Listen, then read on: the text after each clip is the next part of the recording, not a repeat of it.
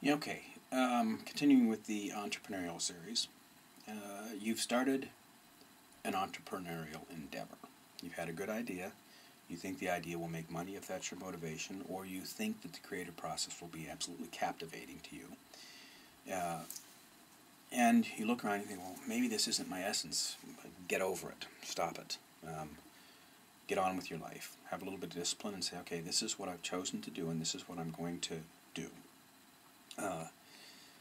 And again, my suggestion is that the number one rule in your endeavor is that you have fun. You have created a game. Karen from Las Vegas created a game, and she said one of the most soothing things to me, Mick, is that 140 families directly benefit from an idea I had. There is food on the table, Christmas gifts on the table, and she said there's just something that feels really, really good about that.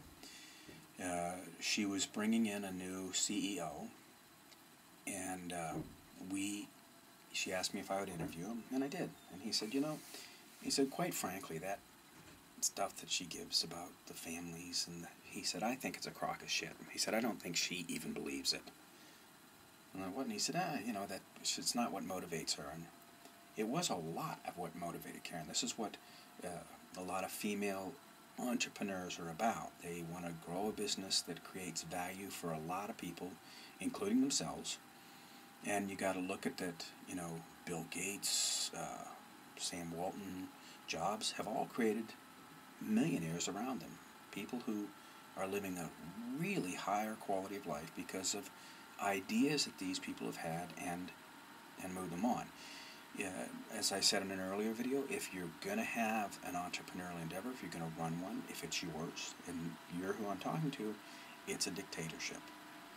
If people don't like how you're running your business, you're going to have to ask them to find some place to work where they appreciate the person who has created the endeavor. Now, the entrepreneur is the creator.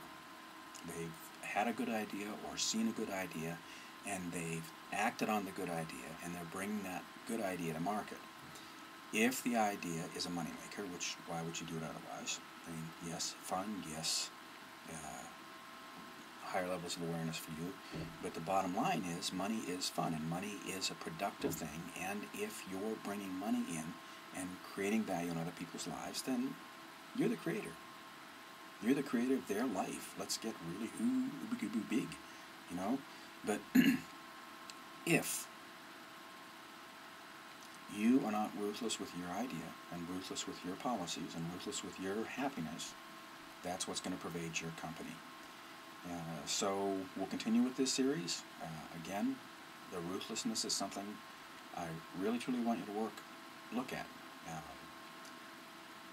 We give employees time out if they don't like, if they come into work and their energy is down and they're complaining. It's like, okay, take a time out.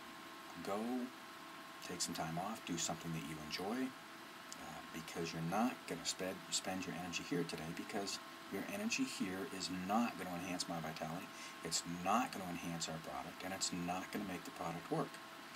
So it takes courage. You just sit somebody down and say, look, the first time I went down to Texas. I drove from Canada to Texas. I had an old Rambler with no air conditioning. I worked for a man named Otis Thomas for 9 days. On the 9th day, he said, Paul, that's my real name, you can have tomorrow off.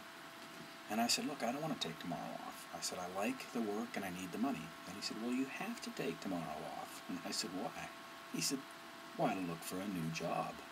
Now, I've used that since. It wasn't quite as funny to me then as it is now. I fell into a really great space after being asked to leave. Otis had another associate doctor that he couldn't get rid of, and just didn't have room for two. Had bit off a little more than he could chew, but he also believed in the universe. Believed that he brought me to Texas for a reason, which he did. And I went to work for a man named John Bandy and learned more in a year and a half than I could learn in probably 10 years of private practice. So it all works out, I believe. www.micpeakperformance.com